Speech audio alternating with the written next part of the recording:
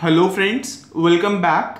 In this video, we will learn what is complement of a graph and then we will see how to take the complement of any simple graph G, and then we shall see some of the problems based on the complement of a graph which are usually asked in the exams. So let us start with what is complement of a given graph G. So complement of a graph. Complement of a simple graph G is a simple graph G bar with all the vertices of G in which there is an edge between two vertices V and W if and only if there is no edge between V and W in G. बहुत simple सी definition है, हमें definition से ही clear हो रहा है कि किसी भी सिंपल ग्राफ G का कॉम्प्लीमेंट एक सिंपल ग्राफ ही होता है जिसे हम G बार से डिनोट करते हैं और उसमें वो सारे वर्टिसेस प्रेजेंट होते हैं जो कि हमारे गिवन ग्राफ G में प्रेजेंट होते हैं एंड उस ग्राफ में केवल और केवल वही एजेस प्रेजेंट होती हैं जो कि हमारे गिवन ग्राफ G में प्रेजेंट नहीं होती। एक एग्जाम्पल के थ्रू देखते हैं। फॉर एग्जाम्पल हमें ये एक ग्राफ दे रखा है G, जैसा कि आप देख सकते हैं यहाँ पर, एंड अब हम इसका कॉम्प्लीमेंटेड ग्राफ बनाने की कोशिश करते हैं। सो बाय डेफिनेशन हमें पता है कि जो हमारा कॉम्प्लीमेंटेड ग्राफ होगा जिसे हम G बार से डिनोट करेंगे उसमें वो सारे वर्टिसेस प्रेजेंट होंगे जो कि हमारे गिवन ग्राफ G में प्रेजेंट होंगे। सो हम सबसे पहले वो सारे वर्टिसेस को यहाँ पर ड्रॉ कर लेते हैं। सो ये हो गया हमारा vertex A and then this is vertex B and then this is vertex C, right? And then this is vertex D and then this is vertex E. So हमने सारे वर्टिसेस ड्रॉ कर लिए जो हमारे ओरिजिनली गिवन ग्राफ G में present हैं and अब हमें जब हम एजेस ड्रॉ करेंगे इसमें सो हमें वो एजेस ड्रॉ करनी है जो हमारे ओरिजिनली गिवन ग्राफ G में प्रेजेंट नहीं है। फॉर एग्जाम्पल जैसे आप देख सकते हैं कि जो हमारा वर्टेक्स A है वो इस ग्राफ में वर्टेक्स B से और वर्टेक्स C से कनेक्टेड है। सो जो हमारा कॉम्प्लीमेंटेड ग्राफ होगा वो इन दोनों वर्टिसेस से कनेक्ट ना होकर बल्कि इन दोनों वर्टिसेस से कनेक्ट होगा जो बच गए हैं। So we will connect A to D and then A to E, right? Similarly हम देख सकते हैं यहाँ पर हमारा वर्टेक्स B जो है वो A से कनेक्टेड है, C से कनेक्टेड है एंड D से कनेक्टेड है। सो जो हमारा कॉम्प्लीमेंटेड ग्राफ होगा वो E से कनेक्टेड होगा। सो हम यहाँ पर लिख देते हैं, सॉरी हम यहाँ पर हमने B और E को कनेक्ट कर दिया एंड देन हम C को देखते हैं। C जो होगा हमारा इस ग्राफ में वो A से कनेक्टेड है, B से कनेक्टेड है एंड E से कनेक्टेड है। सो हम अपने कॉम्प्लीमेंटेड ग्राफ में C और D को कनेक्ट कर देते हैं इस तरीके से एंड देन D जो है हमारा इस ग्राफ में वो B से कनेक्टेड है एंड E से कनेक्टेड है। सो अपने कॉम्प्लीमेंटेड ग्राफ में हम उसे A से कनेक्ट कर देंगे और C से कनेक्ट कर देंगे जो कि ऑलरेडी कनेक्ट हो चुका है, राइट? एंड सिमिलरली यहाँ पर जो हमारा वर्टेक्स E है वो D से कनेक्टेड है एंड C से कनेक्टेड है। So now we will connect it with B and A। सो ये B और A दोनों से ऑलरेडी कनेक्टेड है। सो ये हमारा कॉम्प्लीमेंटेड ग्राफ हो जाएगा जैसे हम डिनोट करेंगे G बार से। So this is our complimented graph of this graph G। I hope आपको क्लियर हो गया होगा। This is what is complement of a graph and how to take the complement of any given simple graph G. Now let us see the relation that exists between G and G bar. यहाँ पर जो G है वो हमारा जो originally हमें graph दे रखा है उसे डिनोट करता है एंड जो G बार है वो हमारे कॉम्प्लीमेंटेड ग्राफ को डिनोट करता है, राइट?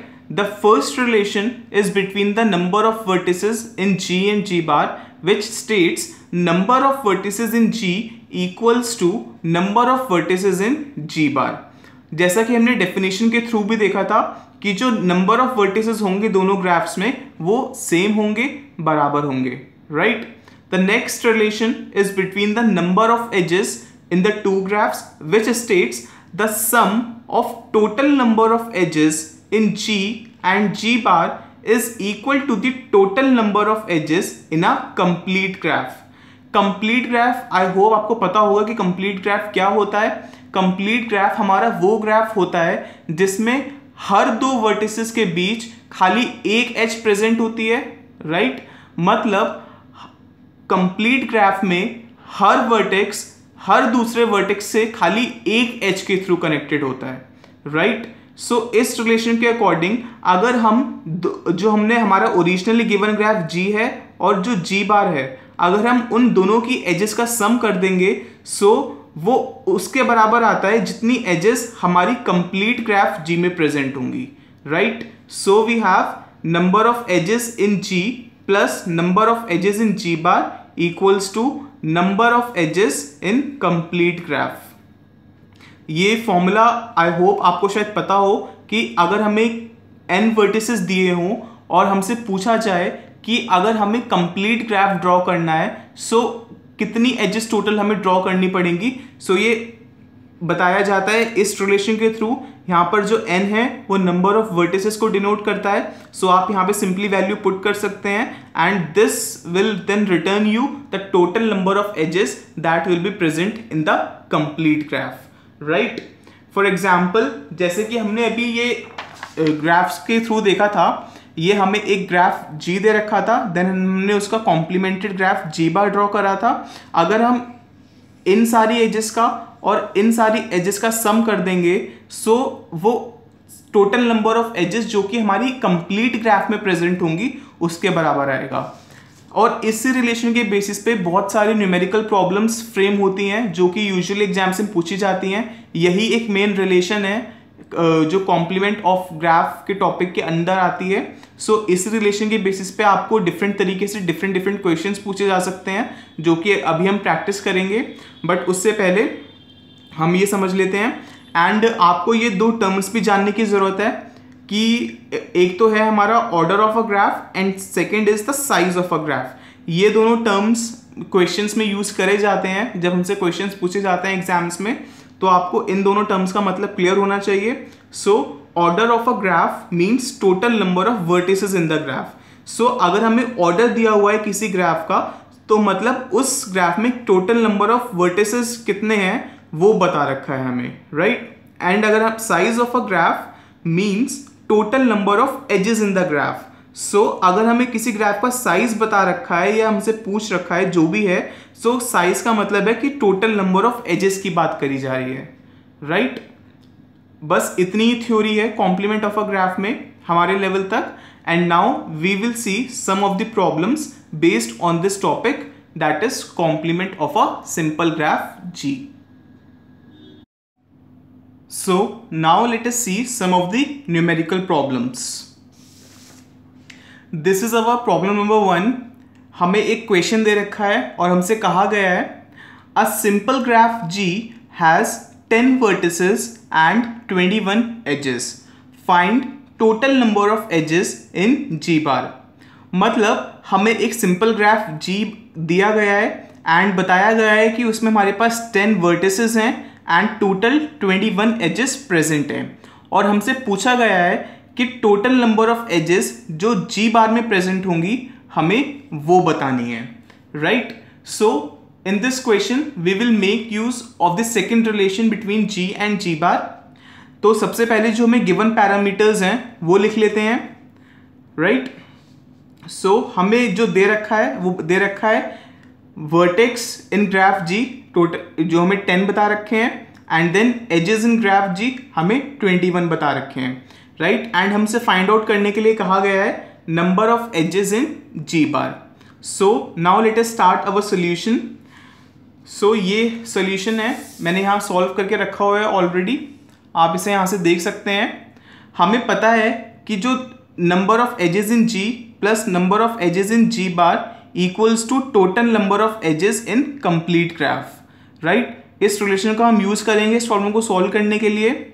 n की वैल्यू हमें पता है बिकॉज यहाँ पर जो n है वो नंबर ऑफ वर्टिसेस को रेफर करता है ग्राफ G में, एंड हमें वो दे रखा है 10. So we will put hair 10 in place of n, and then we will get the total number of edges that will be present in the complete graph G. And edges in graph G भी हमें पता है, and edges in graph G bar यानी कि complimented graph में हमें निकालनी है. सो हम इसे इस तरीके से सॉल्व कर सकते हैं. बहुत सिंपल है इसे सॉल्व करना, आप कर सकते हैं ऐसे इजीली. एंड देन जो हमारा आंसर आता है वो आता है 24. So the total number of edges that are present in G bar will be 24. This is the answer. I hope आपको समझ आ गई कोई प्रॉब्लम. बहुत इजी है, सो इसलिए मैं ज़्यादा एक्सप्लेन नहीं कर रहा हूँ इसे.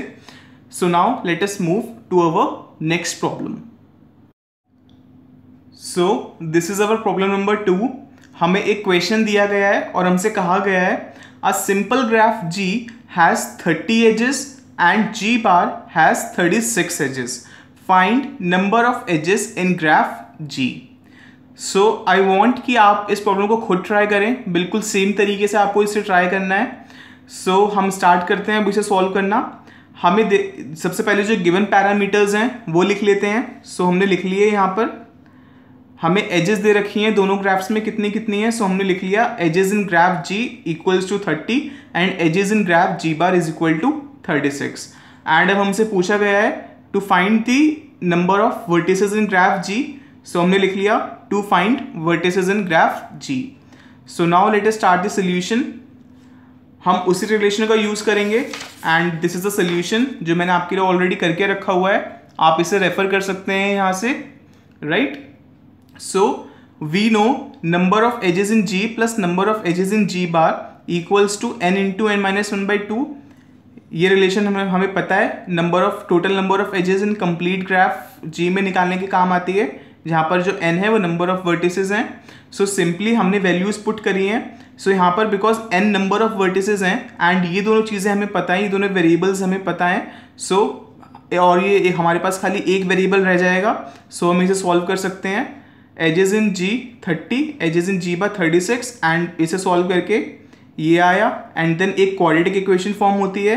आप इस क्वाड्रेटिक इक्वेशन को सॉल्व कर सकते हैं एंड देन इसके दो रूट्स आएंगे -11 एंड 12.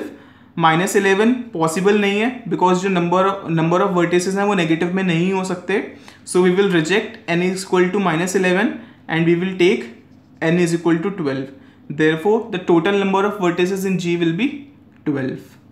राइट. आई होप आपको समझ आ गई होगी प्रॉब्लम भी. बहुत ईजी है, right. Now let us move to our next problem. So this is our problem number 3. हमें एक क्वेश्चन दिया गया है और हमसे कहा गया है late G be a simple graph of order n if the size of G is 56 and the size of G bar is 80. What is n? अगर आप इस प्रॉब्लम को क्लोजली ऑब्जर्व करें तो आप देख पाएंगे कि ये जो प्रॉब्लम है ये एग्जैक्टली सेम प्रॉब्लम है जो हमने अभी सॉल्व करी है. जो हमारी सेकंड प्रॉब्लम थी ये एग्जैक्टली बिल्कुल सेम प्रॉब्लम है, बट खाली इसके जो लिखने का तरीका है, इसे रिप्रेजेंटेशन है जो इसकी, खाली उसे चेंज कर दिया गया है. हमें पता है कि जो साइज ऑफ एनी ग्राफ का मतलब होता है कि टोटल नंबर ऑफ एजेस जो उस ग्राफ में प्रेजेंट होते हैं, and order of the graph का मतलब होता है कि जो टोटल नंबर ऑफ वर्टिसेस उस ग्राफ में प्रेजेंट होते हैं. सो दैट मीन्स इस ग्राफ में, इस क्वेश्चन में हमें टोटल नंबर ऑफ एजेस जो कि ग्राफ G में प्रेजेंट हैं वो बता रखा है, एंड जो टोटल नंबर ऑफ एजेस जो G बार में प्रेजेंट हैं वो हमें बता रखे हैं, एंड नंबर ऑफ वर्टिसेस हमसे पूछा गया है ऑर्डर के फॉर्म में. हमसे कहा गया है कि ऑर्डर बताना है हमें G का, मतलब हमें टोटल नंबर ऑफ वर्टिसेस बताने हैं जो कि ग्राफ G में प्रेजेंट होंगे. So this is exactly the same problem as we have solved just now. So let's start solving it. इसका सोल्यूशन मैंने ऑलरेडी करके रखा है, आप इसे यहाँ से रेफर कर सकते हैं. This is the solution. सो हमें दे रखा है नंबर ऑफ एजेस जो है ग्राफ G में 56 हैं, नंबर ऑफ एजेस जो है G बार में वो 80 हैं, एंड नंबर ऑफ वर्टिसेस हमसे पूछा गया है G में, मतलब हमें दिया गया है जो कि n दे रखा है, एंड देन हमें n की वैल्यू फाइंड आउट करने के लिए कहा गया है. सो अगेन हमने उसी रिलेशन का यूज़ करा है एंड हमने देन n की वैल्यू के लिए इसे सॉल्व करा है. सो जब आप इसे सॉल्व करेंगे सो आपकी n की वैल्यू 17 आएगी, that means the total number of vertices in graph G will be 17, or we can say that the order of graph G will be 17, right? I hope आपको ये प्रॉब्लम भी समझ आ गई होगी. There is nothing much to discuss about. So this was all about complement of a graph and how to take the complement of any simple graph G, and then we have solved this numerical problems. I hope आपको ये video अच्छी लगी होगी. So finally, thank you so much for watching this video, and अगर आपको कोई doubt या query रह गए हो then please ask me through the comments below this video. So thank you so much for watching, and please like, share and comment. Thank you so much for watching.